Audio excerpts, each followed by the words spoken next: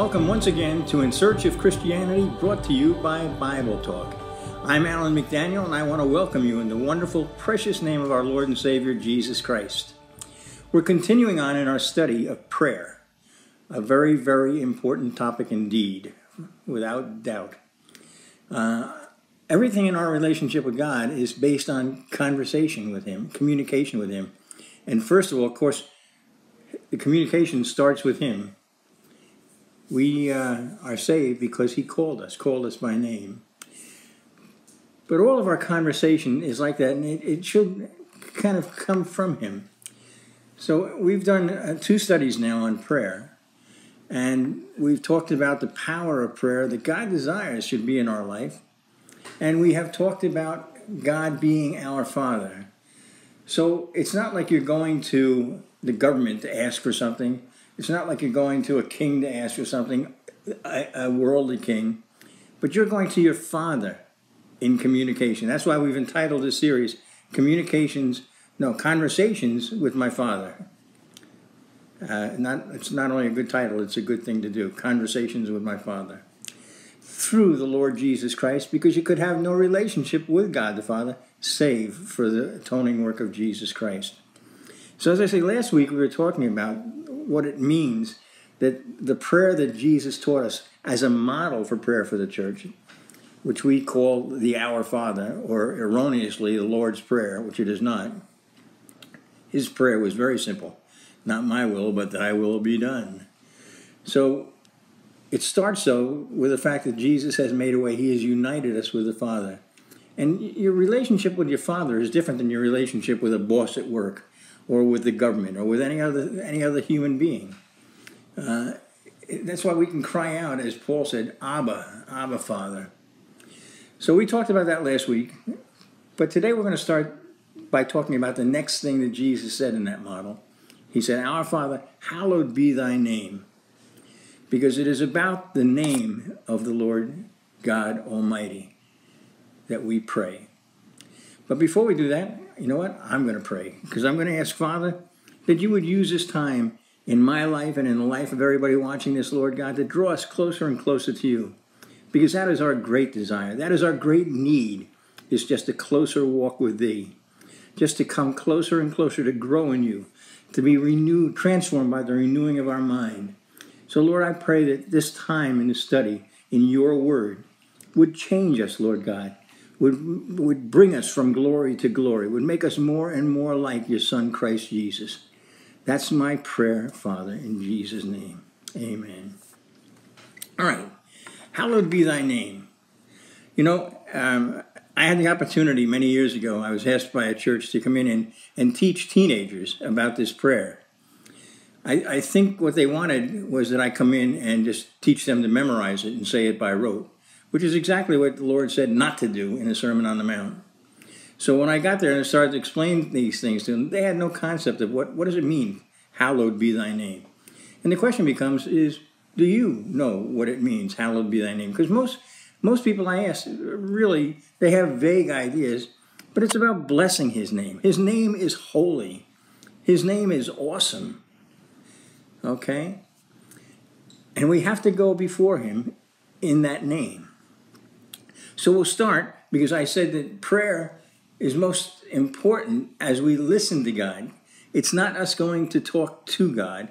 Prayer is about us going to talk with God, all right?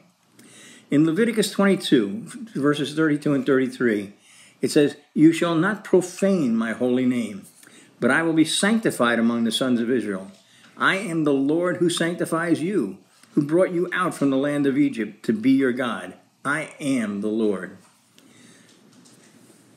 God is holy.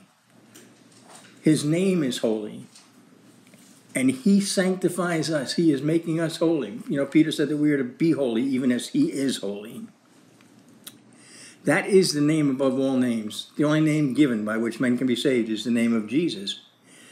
The Jews pray. They take this very seriously, that the name of God is to be revered. So much so that I believe that it can lead into a wrong approach to his name. They don't believe that his name, Orthodox Jews, many conservative Jews, they just don't believe that the name of the Lord should be named because it's too holy. And the possibility exists that you'll use it in vain, which God commanded us not to. So, for example, when they're printing, they won't even use the word. They won't print the word God, G-O-D. They will print G-D, and they will often say in their prayers, Baruch Hashem, which means blessed be the name. Well, praise God for that. His name is blessed and to be blessed. In Ezekiel 39:7, God spoke to us through the prophet. My holy name I will make known in the midst of my people Israel, and I will not let my holy name be profaned anymore, and the nations will know that I am the Lord, the Holy One in Israel. God has entrusted us with name. You know, there's power in knowing somebody's name. I said that, I grew up in New York City, in Manhattan, and if you have any idea, it's like just streets, it's absolutely crowded with people. And if you holler, hey, you know what? In New York City, nobody's going to turn and look. But if you call out, hey, John, you know what? Everybody that's named John is going to turn around and look. There is that power to get somebody's attention by knowing their name, all right? Moses, for example, when he stood on that holy ground at the burning bush, and by the way, it wasn't the bush that was holy, and the only reason that the ground was holy was because of the presence of the Lord God. God's presence makes something holy. Oh, wow, gosh, that's pretty cool, considering that we are the temple of the living God. We're the temple of the Holy Spirit. There is holiness in us, all right? So he has made his name known because Moses said he was not going to go into the land of Egypt, as God was telling him to do, unless he knew the name. So the Lord revealed his name, and he said his name is I am that I am. You know what? You am not. Every one of us human beings here, we exist because of somebody else's action, because of what my mother and father did. My mother and father were responsible for bringing me into this world. God has no source. He is the source. He is all the source. So we owe our existence to our parents, but now, having been born again, we owe our existence to God the Father. We owe our existence to Jesus Christ. God has entrusted us, as I said, with his name. Because he has loved me, therefore I will deliver him. I will set him securely on high because he has known my name. He will call upon me and I will answer him. I will be with him in trouble. I will rescue him and honor him. That's Psalm 91, verses 14 and 15. We have to come to this place where we understand that our prayer life, is not about saying words by rote. It's about talking with. It's a personal conversation. Now, I think when we started this study, we talked about the different kinds of prayer. And the different kinds of prayer where there's individual prayer, where, you go off to your prayer closet or you go off someplace to be by yourself and pray. But then there's the time that there's corporate prayer, when we come together and join in prayer, in which there's incredible power in that, in our unity. That's why this prayer starts, Our Father. The problem is we don't have the unity that we're supposed to in the body of Christ, and that may be tremendously affecting the prayer life of the church. And we need to consider that prayer is founded on God's will. You want a power-filled prayer life? It's so, if you understand the instruction of God, God spoke through John in the first letter of John, and he said, this is the confidence that we have, that if we ask anything of him, anything in his will, we know that he hears us. If God hears us, if we have that assurance that he hears us, he's going to answer. If it's in his will, all right? We're praying according to his will. How do you know what his will is? He tells you. We go into prayer. One of the things we should come away from prayer in is knowing his will, knowing what he wants for us individually in our lives. We've been given the word, so we know what the church is supposed to be doing, what the body of Christ is supposed to be doing. But you need to have personal direction that comes from the Holy Spirit, because those who are led by the Spirit, they are the children of God. That's why we can call him Abba, all right? With our earthly father, there are times when we might call him Daddy. There are times when we might call him Father out of respect and honor to him, but it doesn't change that loving, trusting relationship, does it? Calling on Abba Father shows the childlike, trusting, loving relationship with him. Calling on Father shows the respect and awe of who he is and his power. As I said, knowing the name of someone gives you power to get their attention. And think of the second commandment. You shall not take the name of Yahweh your God in vain, for Yahweh will not leave him unpunished who takes his name in vain. Exodus 27. I am not a fan of the government school system in this country, nor in England, nor in most of the places that I've gone around the world. One of the reasons being, here in the United States of America, it is basically a crime to mention the name of Jesus Christ in a school setting, because that breaks those laws. Of course, that doesn't mean you're not allowed to do it if you're cursing. Because if you're cursing, well, then the government will defend your right of free speech. How upside down is that? Think about what Isaiah said in chapter 5. He said, woe to those who call evil good and good evil. If that's not an example of that we have allowed the name of Jesus Christ to become one of the most common curses used in the world. Please be on guard. Be on guard. God has entrusted you with his name. Hold it holy. Then Jesus said, hallowed be thy name, thy kingdom come. Is our prayer to say to the Lord, thy kingdom come? I mean, are we really wanting that time to come? I rejoice, even so, come Lord Jesus. That should be our prayer. But I think too many of us are so wrapped up in the world and the things of the world that it's like, okay, yes, Lord, we want you to come. But wait till I get that new job. Wait till I get that new home. Wait till I get that new car. Wait till I get, Paul wrote to Timothy and said, don't get entangled in the affairs. No soldier on active duty gets entangled in the affairs of everyday life. Don't get entangled with the world. So in reality, down in your heart, you're not really ready for Christ to come back, because he'll interrupt your plans. If you understood the will of God, and you understood the grace of God, the mercy and the love of God, like Paul did, so he could say to live is Christ, to die is gain, that it would be our great passionate desire for Jesus to show up right now, that we would hear hoofbeats in the sky and hear that trumpet blow. So yes, we want to be praying in agreement with God. I mean, this is the key to everything. As I mentioned in the beginning here, that the confidence we have is we ask anything according to his will. That means that we're in agreement with him. If you pray prayers that are not in agreement with him, oh, Lord forbid, that's the worst thing that can happen is that he answers your prayer.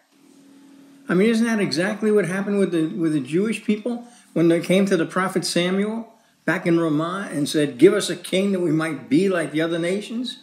And the Lord granted them their desire, their wish.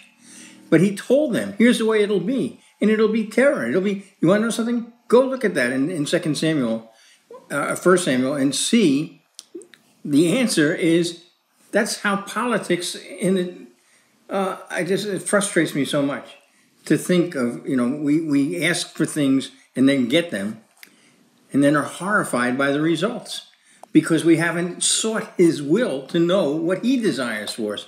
Because what does he desire for us? He came that we may have life and have it abundantly. He came that we would have that joy that is a fruit of the Holy Spirit, that we'd have that peace that's a fruit of the Holy Spirit. How do we get there? By walking according to his will. I said this last week, I think, that if we're not walking in the Word, we're walking away from the Word. Well, King Solomon, one of the great examples of prayer in God's will.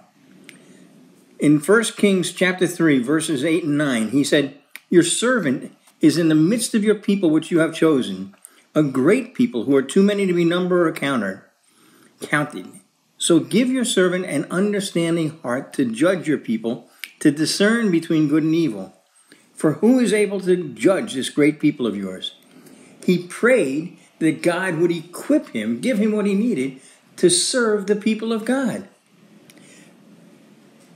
And then it goes on to say in verse 10, it was pleasing in the sight of the Lord that Solomon had asked this thing.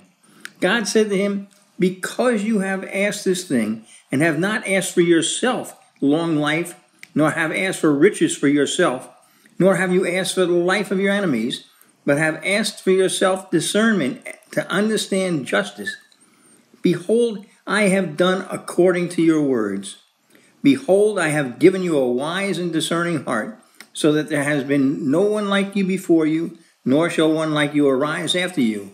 I have also given you what you have not asked, both riches and honor, so that there will not be any among the kings like you all your days. Think about what Paul wrote to the church in Ephesus, the Ephesians 3:20. Now to him who is able to do far more abundantly beyond all that we ask or think, according to the power that works within us. God wants to do more for us than we can even imagine. Abundant life. But abundance, he said, even when a man has abundance, his life doesn't consist of his possessions. It's not about stuff. So Solomon prayed this great prayer, and God gave him a great answer.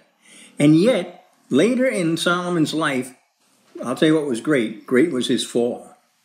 In Ecclesiastes 2:15, Solomon said, Then I said to myself, as is the fate of the fool, it will also befall me. Why then have I been extremely wise? So I said to myself, this too is vanity. He forgot why God had given him the gift. And the entire focus of his life, originally set on God's kingdom, now shifted to building his own kingdom. God said, because you didn't ask this for yourself or this for yourself, but think about it, and go read the second chapter of Ecclesiastes.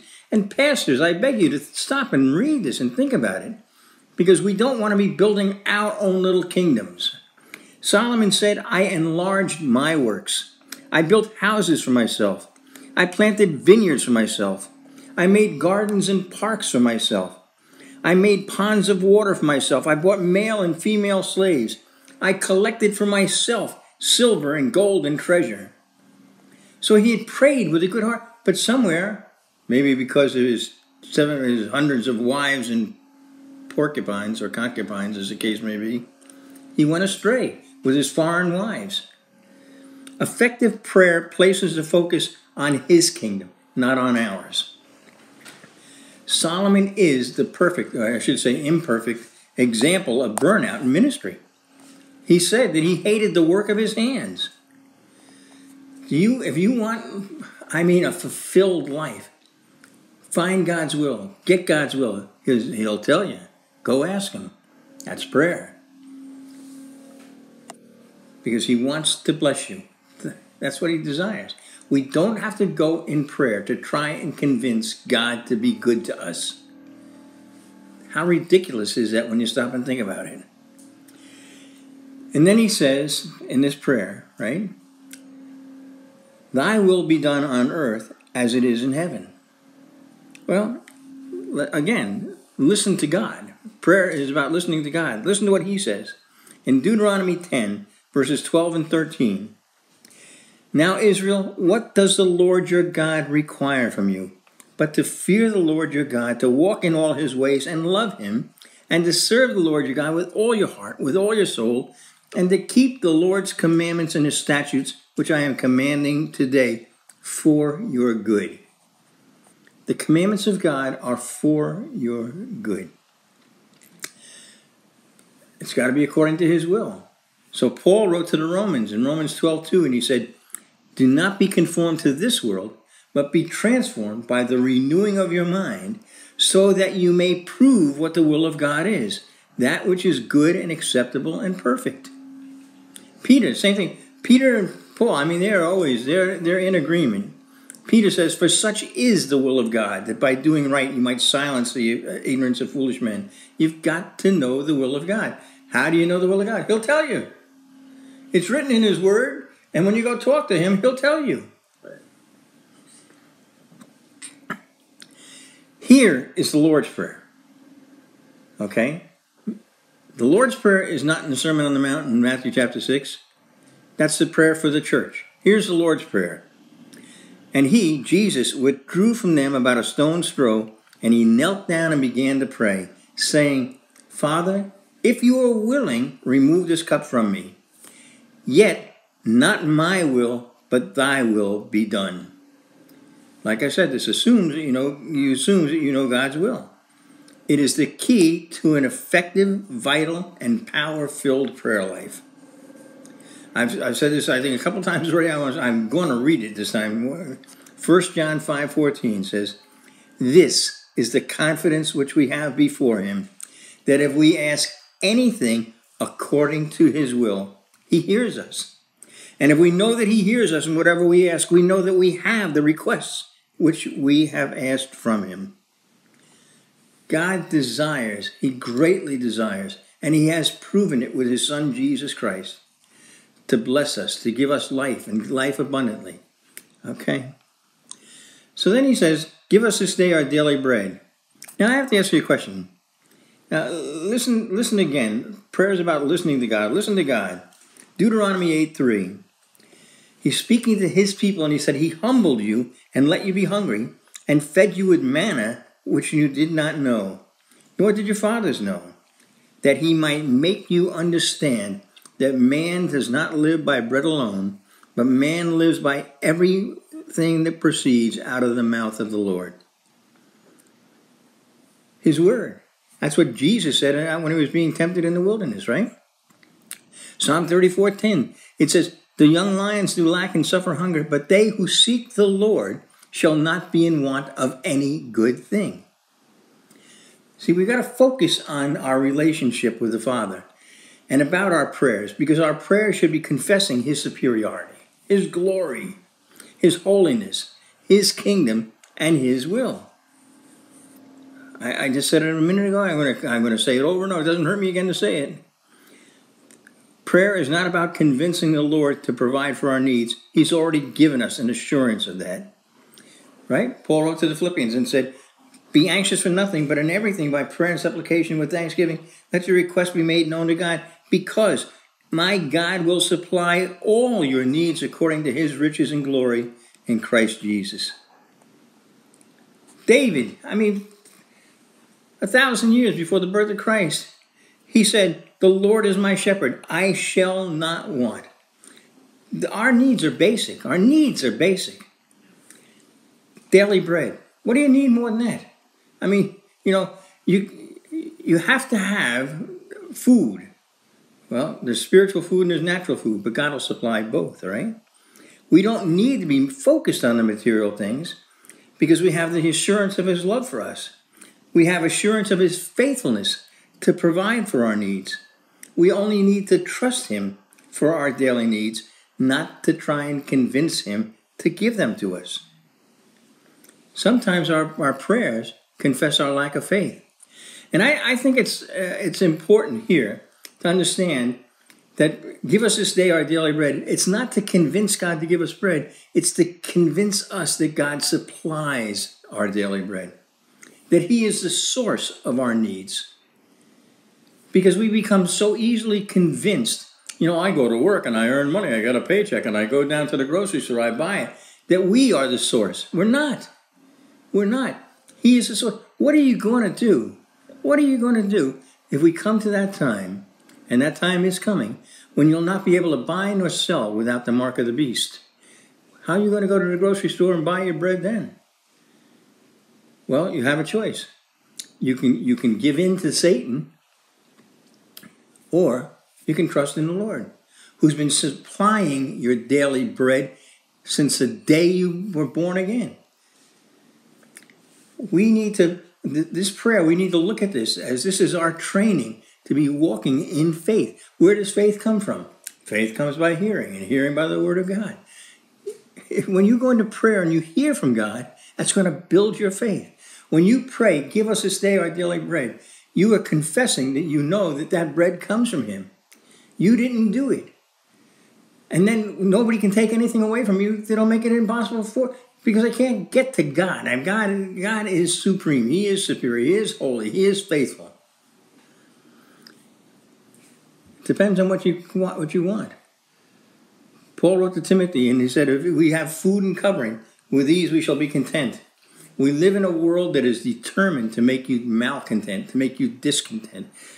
If you put on the television, you're going to see commercials, adverts from my brothers and sisters in the UK. You're going to watch the telly and see those adverts, one after another, one after another one, and they are trying to make you malcontent.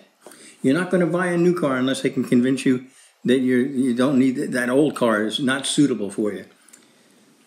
So maybe that old car isn't, but by and large, people don't replace cars because they need to. They buy new cars because they have been bedazzled by all of the stuff that's now offered. The world, which is in the power of the evil one, that's what it says in 1 John 5:19, right? Is working day and night to build discontentment within our lives. And as long as you're discontent, you will not have joy. You will not have peace. You'll be anxious. And by the way, there's a great big difference between joy and happiness. Okay? Happiness is momentary, based on your circumstance. Joy is something that God has given you. It's a fruit of the Holy Spirit, regardless of the circumstances in your life. God wants you filled with that joy. And you know what John the Baptist said? His joy came from hearing the voice of the bridegroom, hearing the voice of the Lord. You can hear the voice of the Lord when you get into the Word. You can hear the voice of the Lord when you do Bible studies. You can hear the voice of the Lord, but you should be able to hear it clearly when you're in conversation with God, when you're praying. Genesis 25:8, it says, Abraham breathed his last and died in a ripe old age, an old man and satisfied. King James says full. And he was gathered to his people. How many people do you know in this world that are satisfied? The Rolling Stones, they've been around for, I'm going to give or take about 100 years, it seems like, and they're still out singing. And I think their biggest hit was, I Can't Get No Satisfaction. Well, brother, I want to tell you something out there. I'm satisfied.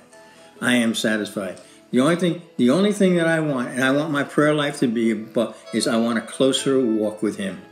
So, Father, we praise you, and I come before you right now, and I desire to be closer and closer to you, because I know your promise. I know your promise that if we seek you and your kingdom, all the rest shall be added unto us. Everything that we need, Lord God.